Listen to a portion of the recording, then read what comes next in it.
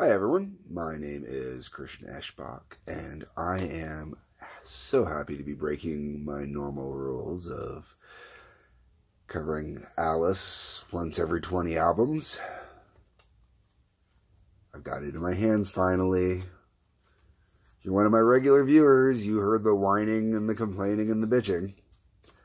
I got it in my hands, and I have listened to it, and I have listened to it, and I have listened to it, and I have listened to it. And the next statement I'm going to make, I don't make lightly. This is the best album Alice Cooper has released. Under the title of Alice Cooper, this is not including the Hollywood Vampires.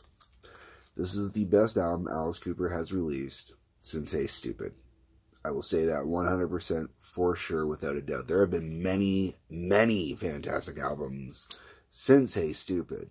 Along Came a Spider is one of my personal favorites. Brutal Planet's another one that's absolutely magnificent. And I haven't done a review for Hey Stupid yet, so you don't know what my views on that one are either.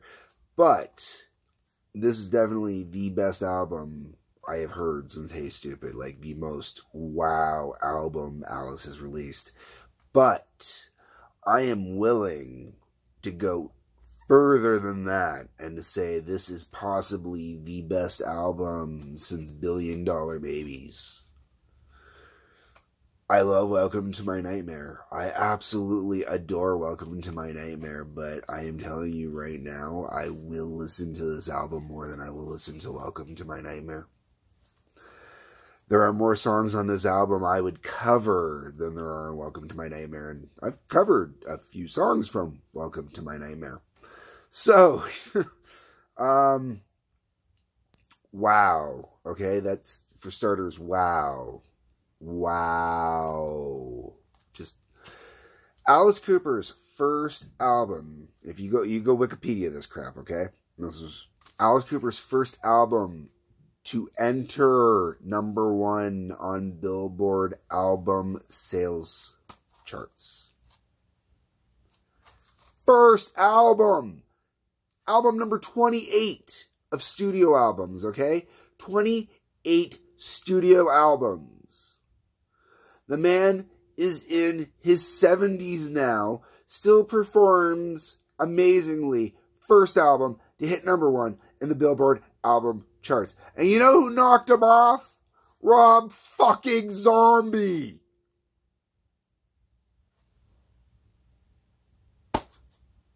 I mean, he might have been knocked off by someone before Rob Zombie, but Rob Zombie's now #1 in that position. So, I want you to think about that, okay? Okay, so that is my whole argument right there going forward on this album. Before we even get started, you already know what my opinion is. So, I want to start with, this is not all original music. There are covers on this album, so that is one of the things that does help this album. But, yeah, the covers all make sense. Every last one he does on here. And some are a little surprising. And it also makes sense why he would not do them with the Hollywood Vampires. He would do them as Alice Cooper. Detroit Stories. Okay, so let's start with...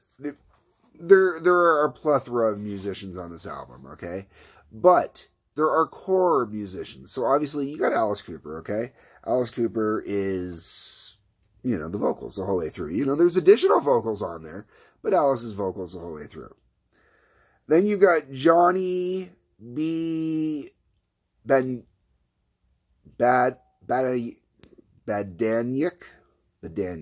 I'm thinking that's Badaniuk. I'm going to put it up here. All right. Drums. Pretty much the entire album. Paul Randolph. Bass. Pretty much the entire album.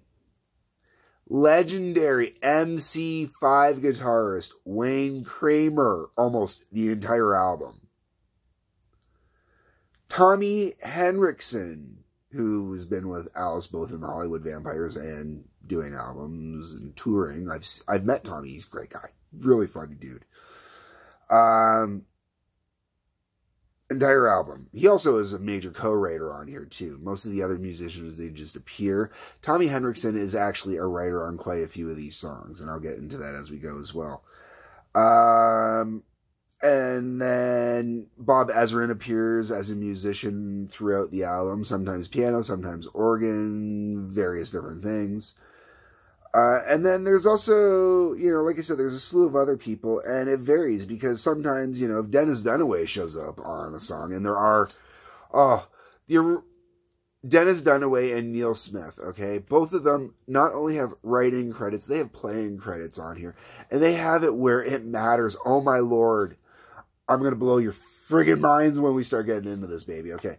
So, let's just get into this album. First off, this album just throws you right into it. There is no lead up. There is no warm up. There is no, you know, like you could say there's always some type of lead in on an Alice Cooper album. Something to set the mood if you want.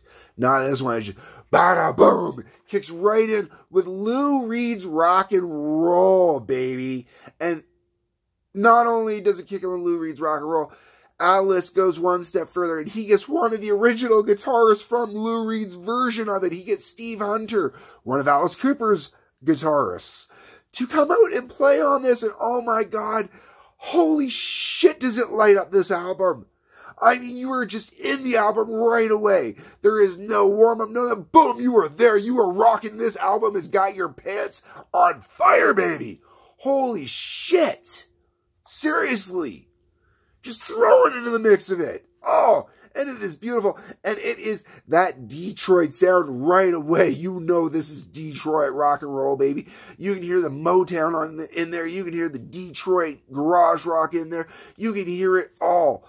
Oh, it is just so much flavor for the palate. Bob Ezrin, as the producer on this album, does it beautifully. Oh, I sound ridiculous. That is how awesome this is, okay? Holy shit.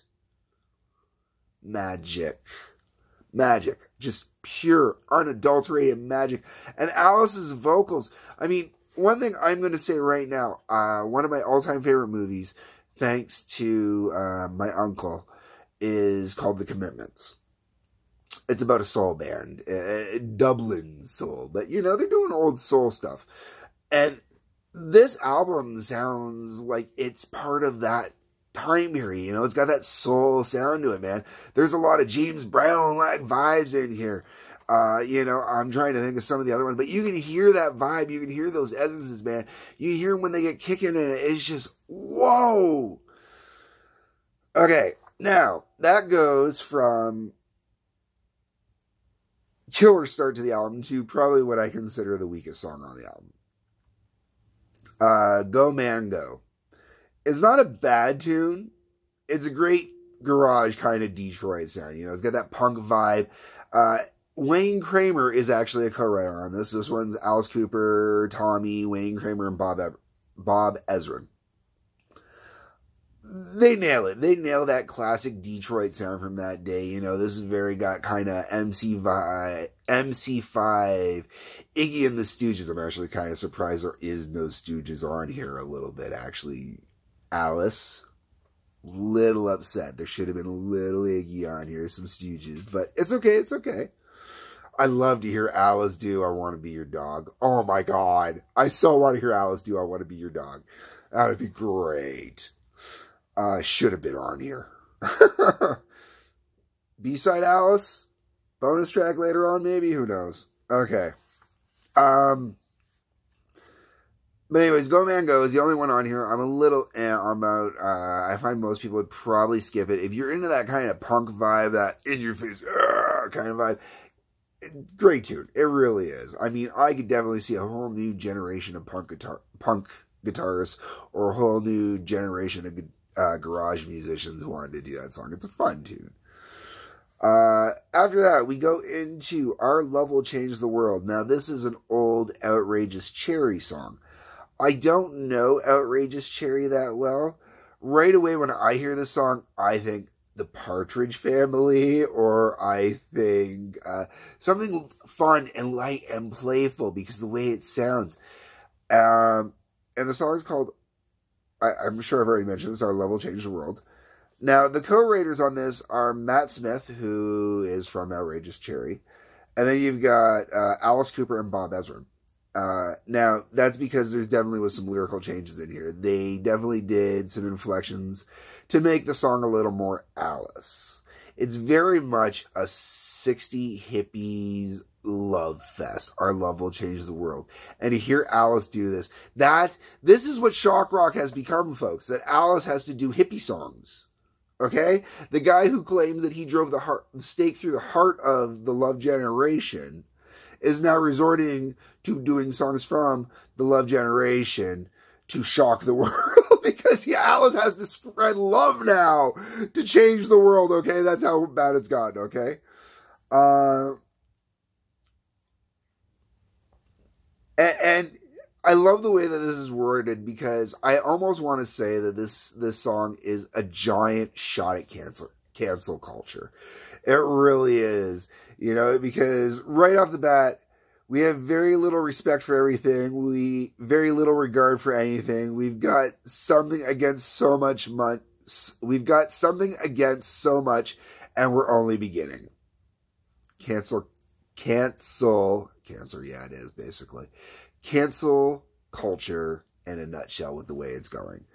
And it is. And it's absolutely, but this song is so much fun. I love singing this song. Oh my God, it is so great.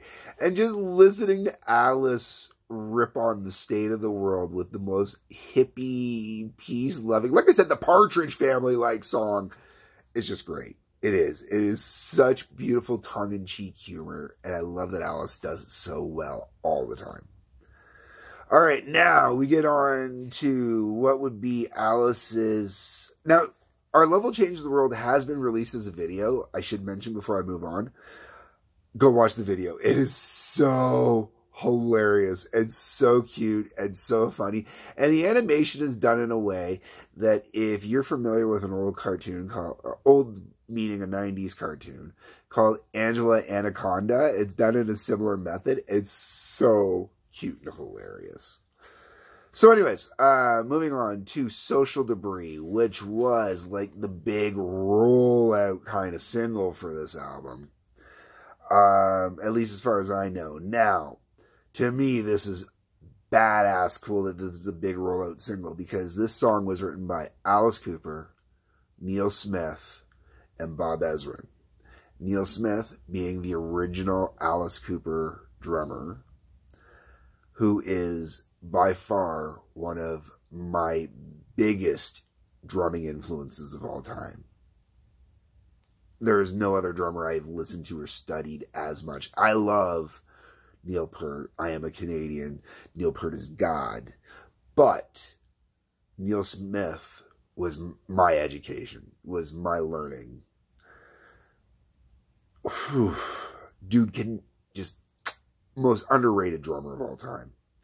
But the dude is a musical composer as well. He does write. He has always been a major contributor to the original group and a lot of the original music. So for him to be on the big rollout single, Social Debris, hell yeah, baby. And not just that, Dennis Dunaway comes in on guitars, but they go one step further. They put Michael Bruce back in here on guitar too, baby. That's right. That is Michael Bruce of the original group as well. Now, he might not have the writing credits, and there are a shit ton of guitars on here, okay? There's 4 separate guitarists on this song. But the fact that you've got Dennis Dunaway as the only bassist, Neil Smith as the only drummer, and then you get Michael Bruce in there as well. So as I was saying, you can tell it's Michael Bruce when Michael Bruce is playing. You can tell it's the original man. There are certain little key notes or fills. Like, there's this great little fill Dennis Dunaway does on the bass right at the beginning. And you recognize it right off the bat because it's the opening bass riff for Elected. That... and it just... But it's not that they're running off of Elected. It's just that little note to say, hey, baby, it's Dennis Dunaway on bass. You know, and then when you hear the drums, there's no doubting that it's Neil Smith on drums. And then you get to the guitar, like I said, especially when you get into the solos. When you get in the guitar solos, you can totally, beyond a shadow of a doubt, tell that it is Michael Bruce playing on there, man, without a second. And this song is just so... original Alice Cooper group. And when I say original Alice Cooper group, I'm talking like Social Debris probably sounds like it belongs off of the School's Out album. It really does. Like, there are a lot of elements in here that are very much, it totally belongs on the School's Out album. And I just, soak it up, you know, like, it's that good. It really is. All right. Now, the ones, I'm going to move on from there, and I'm going to get into the one song on this album that I just dig on. And this song has so much soul, and it sounds, you heard me mention that thing about The Commitments earlier. If you get a chance, if you've never seen The Commitments, go watch it. After you've watched The Commitments, go back, re-listen to this album, and you're going to listen to $1,000 High Heel Shoes. And you're going to be like, yep, I get exactly what he's talking about. They're $1,000 high heel shoes, man. Okay, so Alice, Wayne Kramer, and Bob Ezrin. This song sounds like it would have been done by one of the big names in Motown or soul or blues, or, you know, that whole group intermixed into there, man. Like, there is just such a vibe on this song where, you know, I'm going to be a little racist here, where you swear that, you know, it's a bunch of white guys covering some hardcore black dude stuff. Really, it's got that kind of vibe and feel to it. And it isn't, man. These are guys that are just Detroit guys. They get it. They grew up in Detroit, man. If you grew, and that was the problem, is, you know, there used to be such a division in Detroit. You know, there's, I believe the name of the band was Death. Punk band, a black punk band out of Detroit, late 60s, early 70s, sound very much Stooges-like. Really killer. A little later than the Stooges, though. Really, really killer sounding. And they didn't get discovered until, like, forever later. And it was because they were a black punk band, you know? And there was that division, you know, black guys did Motown, white guys did rock and roll. And I'm so glad that division is dropped, because what you hear on a song like $1,000 High Heel Shoes, man, it is so sexy. Now, to your average listener, there's definitely a misogynistic kind of vibe to the chorus. She slides in cool and tall. She don't wear no clothes at all. She dancing to her own kind of rhythm and blues in a tiny dog collar and her $1,000 high heel shoes. If you have ever dated a woman that wears $1,000 high heel shoes, you know the song is not misogynistic. You know the pain that they're talking about in this song. And the whole song is having fun. It really is. It's a dude slaving and you know, having to lose his entire paycheck to this woman or $1,000 high heel shoes, but it's all worth it the second she walks in there, man. Oh. Next song, we get to Hail Mary. This is Alice, Tommy Hendrickson, and Bob Ezrin. Hail Mary is just a good, fun song. It really is. It's woman worship. It really is. It's woman worship Detroit style, man. It's like, baby Mary, I love you. Come here, you know. And yeah, it's got a million religious inflections in there to go with it. Hail Mary. Why not? You're going to have that fun with it, man. It is rock and fucking roll, baby. Rock and roll. Okay. Sorry. All right. Moving on from there, we got Detroit City 2021. Now, Detroit City was originally released on Alice Cooper's Eyes of Alice Cooper. And that was the last time Alice Cooper took a shot at trying to capture that Detroit garage sound. Because at that time, he really loved what was coming out with the White Stripes and stuff like that, which was really coming out, that more DIY, independent music. So Alice tried doing it back then, did not hit like it does here with Detroit City, or Detroit Stories. Oh my God. Now, Detroit City on here is Tommy Hendrickson, Ryan Roxie, Chuck Garrick, and Bob Ezrin. These are basically all the guys that were responsible for writing and recording the original version. I would have to double check with the Tommy Hendrickson. I can't remember if Tommy was on the original, because I know it was Eric Dover that played on the album for that one. So Great tune. It really is. It's a really, really great tune. They changed this one. The chorus is where the chorus is completely different in here. They don't do it the same as the other one. They've adapted it. The lyrics have been changed out a little bit. I really do enjoy this one. It is nice compared to the other one. You know, Alice has done versions before where he's, you know, re-released alternate lyrics. Devil's Food, for example, there was a TV special that was done. If you can ever see it, good luck. Where Devil's Food has a completely alternate set of lyrics. I actually like doing that version live on stage. I've performed the alternate version live on stage. It's great. I've mentioned in the Special Forces review where he redid Generation Landslide, he threw an extra verse on it. This is not the same as that. This one, he's actually augmented the song. Like I said, the chorus has been changed out a bit, and not just lyrically, but musically has been changed out too. It doesn't have as much of a soft kind of hooky vibe as it did in the original version, which is kind of cool. I really dig this one. It's a great update, and I think he captured the Detroit sound a lot more on this one than he did on the original version. Going in there, we go into Drunk in Love. This is Alice Cooper, Dennis Dunaway, and Bob Ezrin as the writers.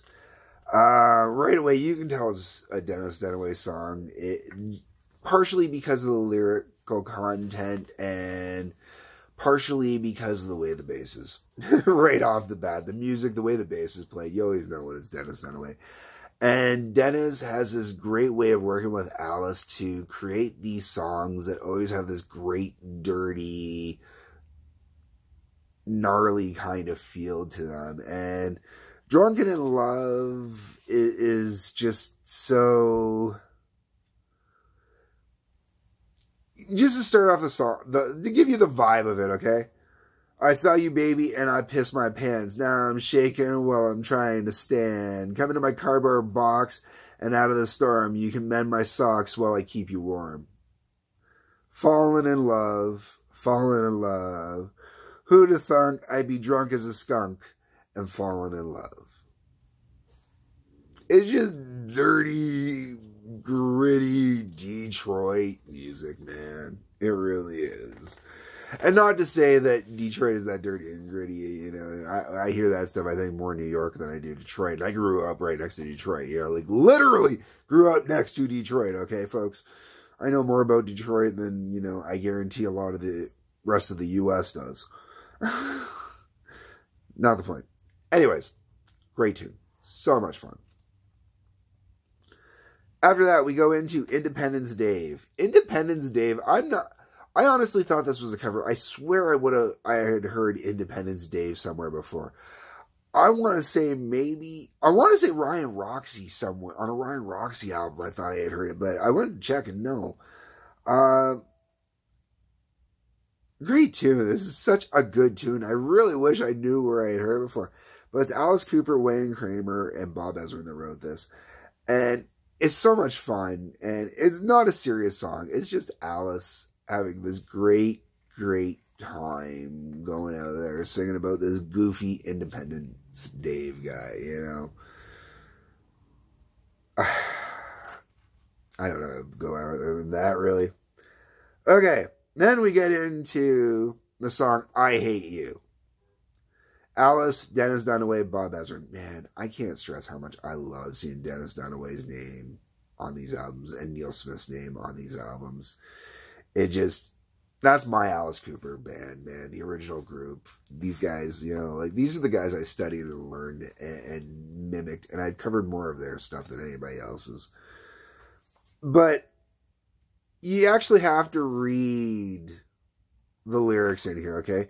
Because this is like Alice Cooper therapy here, all right? And it's, Michael Bruce is back on this as well. Michael Bruce is a performer.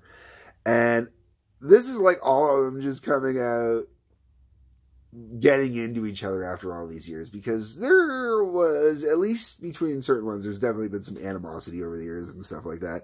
But a lot of this is also a little fun too. Because, you know, Neil Smith and Dennis Dunaway, they're actually in-laws as well. I believe I can't remember which one it is. It's either Neil is married to it's either Neil is married to Dennis's sister or Dennis is married to Neil's sister. I can't remember which one. But, you know, like, you got Neil ripping into Dennis, you know, making fun of him, all these parts about Dennis that he hates. And then you got Michael Bruce, who's ripping into Neil Smith, saying all this shit that he hates about Neil Smith.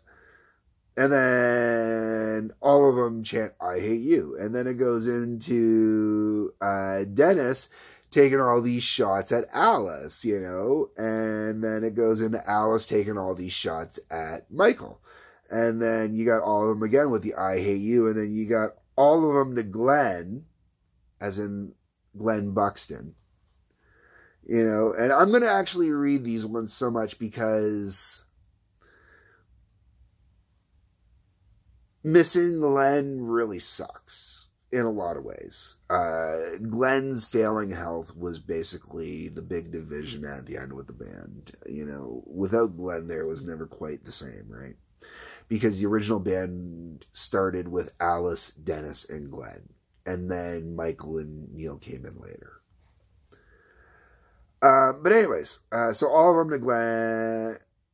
We hate you, we hate your sneer, the cigarettes, the smell of beer, the mutton chops, the switchblade knife, your unapologetic life, but most of all, we're filled with rage at the empty space you left on stage. What a Sid.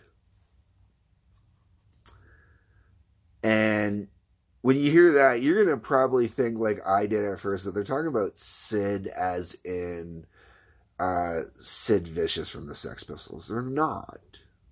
They're talking about Sid Barrett as in Pink Floyd.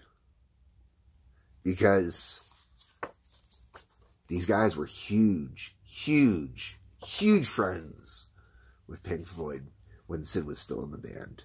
Monstrous friends. You know, so this was... This was kind of, you know, them telling each other off, all that therapy over the years, saying goodbye to Glenn. All right. Wonderful World. This song is, I swear to God, is the most beautiful tongue-in-cheek fuck off to Trump ever. It doesn't necessarily need to be applied to Trump. It really kind of, I could feel a couple other people that it could be applied to. Realistically, I feel that it could be applied to Trump. In the rock and roll world, it could be applied to Gene Simmons. I don't think it is about Gene Simmons. I think it is honestly about Trump. But let me explain why. I think this is about Trump. You cheat and steal every day. You're only human. It's okay. Don't bother with morality. It doesn't sound like fun to me. And if the truth gets in the way, bend it, twist it. That's what I say. I want to get in trouble with you. I want to hit and run with you. I want to be the air you breathe. I want to teach you to deceive. It could be a wonderful world if you could only see. It could be a wonderful world if everyone was just like me. But this song is so bloody funny with the way they do it. And the way it's presented. It is so warm and fun. It's almost as good as Our Level Changed the World. Like, it has got that sarcastic, tongue-in-cheek humor in it, where it's just like Alice looking at the world and how bad it's gone. Like, Alice has said over and over, he's done with the shock rock shtick. You know, going out on stage and doing the show and the performance is one thing, but the trying to shock people anymore, he's done with it. He can't do it anymore. Because if you turn on the TV, everything on TV is just that much more shocking. Okay, moving on. And to follow it up beautifully, we're moving on to Sister Anne. Sister Anne is written by Fred Smith. I apologize. Oh no, wait, I do remember. It's the MC5. This is an MC5 track. And I really dig this tune. I really like that they did it on here. And I really like that they get into it. And,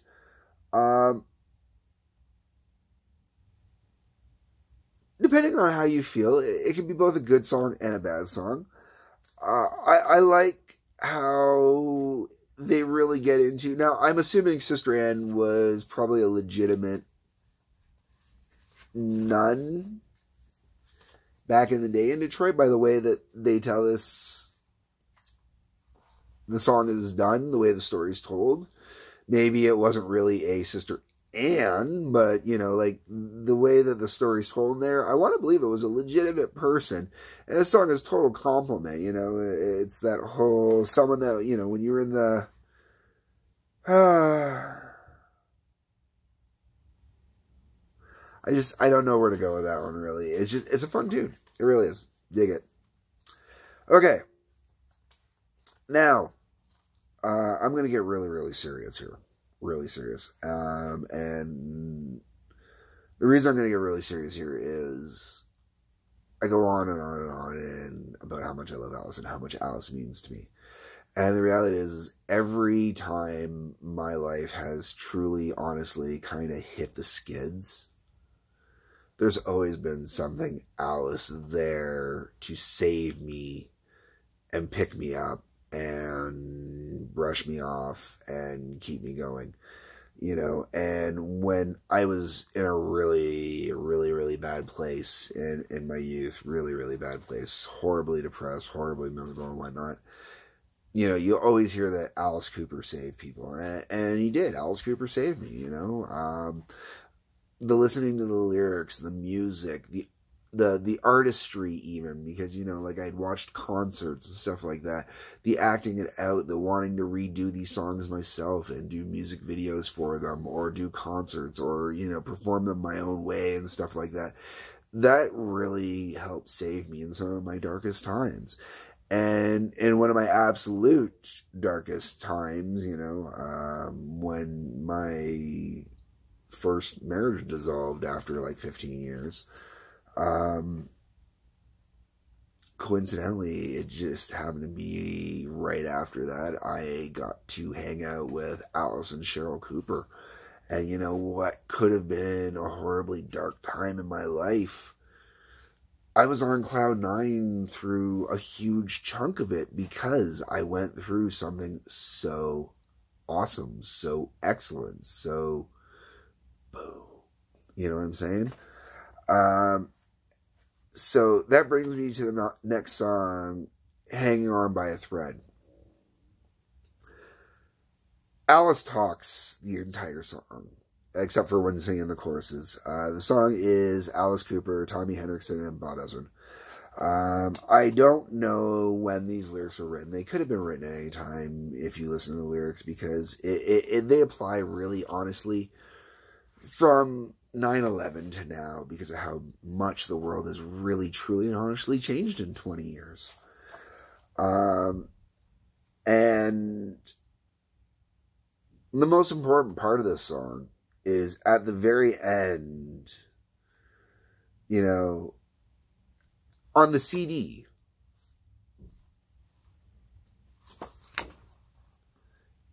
You probably can't read it, I'm sorry. Alice puts in here, and he says it, you know, like, it's in the lyrics, but obviously, but he says it on the CD. They don't take it off. It's not a music video where they put it up at the end or they flash it during the video or anything like that. Alice, 100% on recording, permanently recorded now, gives the suicide prevention hotline number. 1-800-273-8255.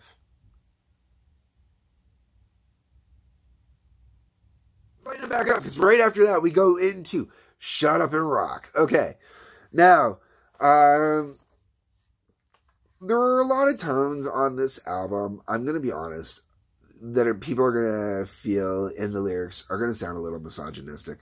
Shut Up and Rock is one of those songs as well. And it's that whole, just like, for example, this is not the opening lyrics. I'm just, don't want to hear about your yoga class or how you spent your day. Don't want to hear about your painful past. I don't care anyway. It ain't about your lips or your perfect tips. Baby, they're A-okay. Just shut up and rock. It's not misogynistic. It's, baby, just Quit your bitching, quit your complaining, quit dumping on yourself, quit this, quit that. Just love, man. Shut up and rock. Go out there and have a good fucking time, man. And let me tell you, as I have listened to the way that Cheryl talks about Alice without Alice around, and candidly talking about Alice and life with Alice, because, you know, with the time that I've gotten to hang out with her and that, it was very much in an inner circle kind of atmosphere, and I was the outsider that was like so privy to this inner circle. I'm hearing all this stuff. I was like, and Cheryl's just talking, you know, family shit, and it's like, you know, Alice is not this dude. Alice loves his wife beyond belief. His wife loves him beyond belief.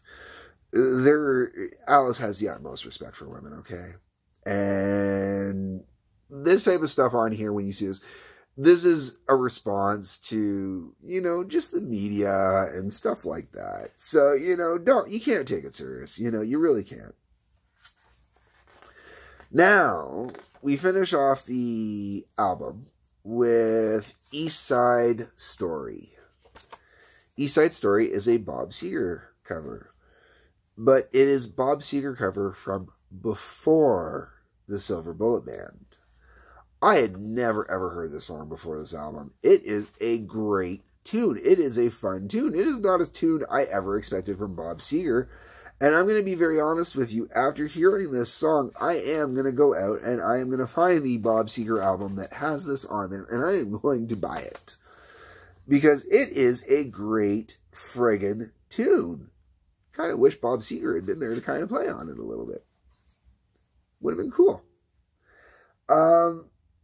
And I like the fact that he does East Side Story, because it goes with the fact that if you know anything about Alice, and if you've ever listened to any other Alice Cooper album in its entirety, you might be familiar with a song called Gutter Cats versus the Jets, which uses West Side Story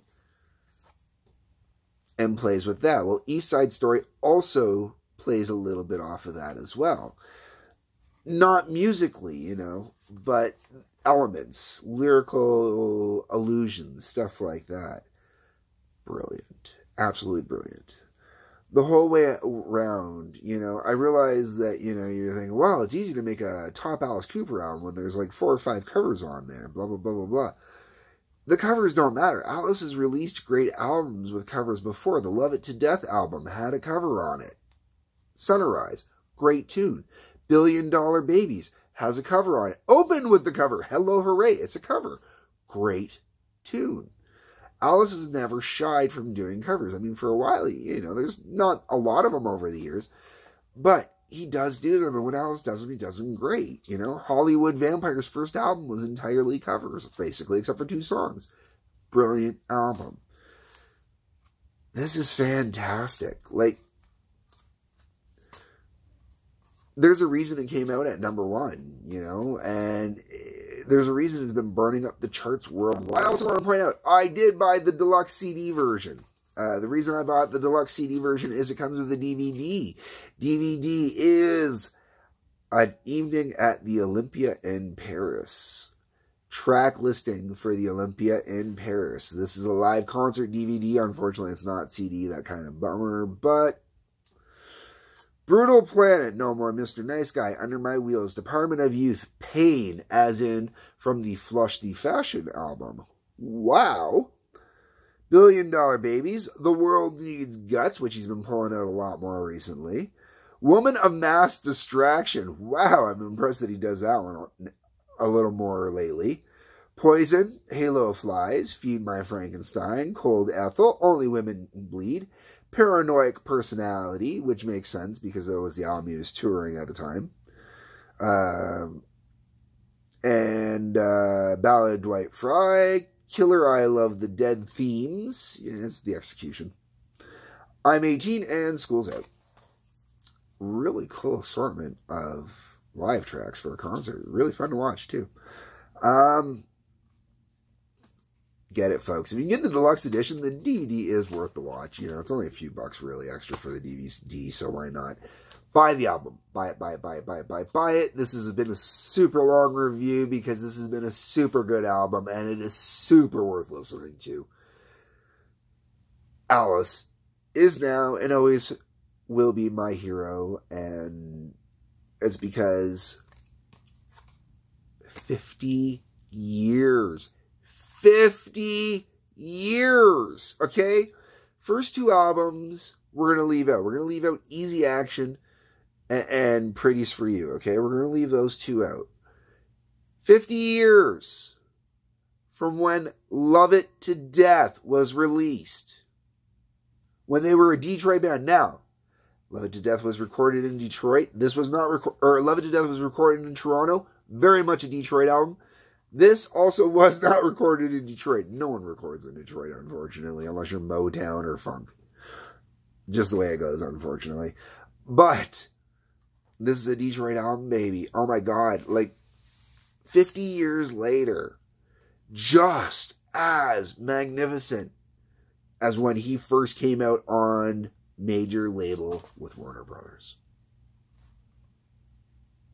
Anyways, my name is Christian Eschbach, and peace, love, take care. Hit the subscribe button for notifications. Please leave a comment. And until next time.